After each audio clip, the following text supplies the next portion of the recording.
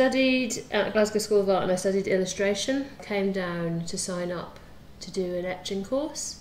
I'd done a little bit of etching and a little bit of screen printing in art school.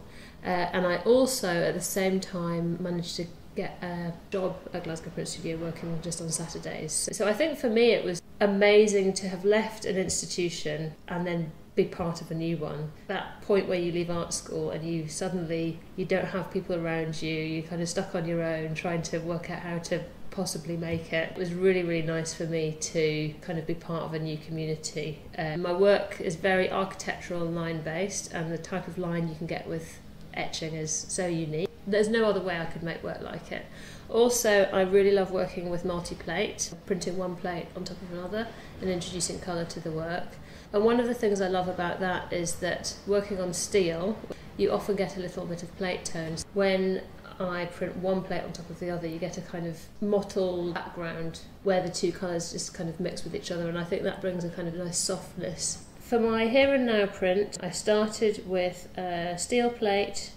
I used hard ground to make a line drawing, and I then added to that with aquatint to make the shaded areas, and I finished it off by hand colouring it with gouache and acrylic paint. The title of the new print is Sinclair Drive. All of my work is inspired by place. I'm really interested in the built environment and my relationship with it and my understanding of it. So historically I travel to find inspiration from places which are quite unfamiliar to me.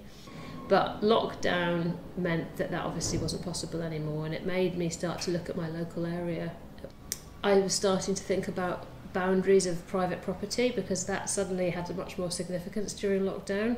And I've always really liked the concrete block walls that you get. They can tessellate, so they kind of make a pattern. And so I started to look at those walls of people's gardens.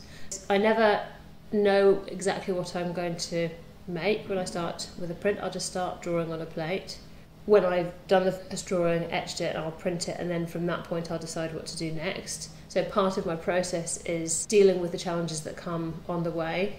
It's quite amazing the really subtle difference that the different papers can make, and I think with this one, different papers had different good qualities and bad qualities, so that was quite a difficult choice. But these are the kind of problems I would normally expect to run in with any print.